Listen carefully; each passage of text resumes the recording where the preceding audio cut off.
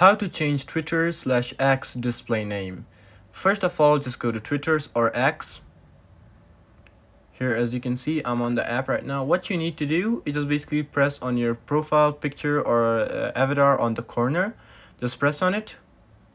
And once you press on it, you'll be able to see this. Just go to your profile and press the profile. And once you're here, as you can see, you'll be able to see the option of edit profile. Just press on edit profile. And now you'll be able to see name. You just gotta press on name.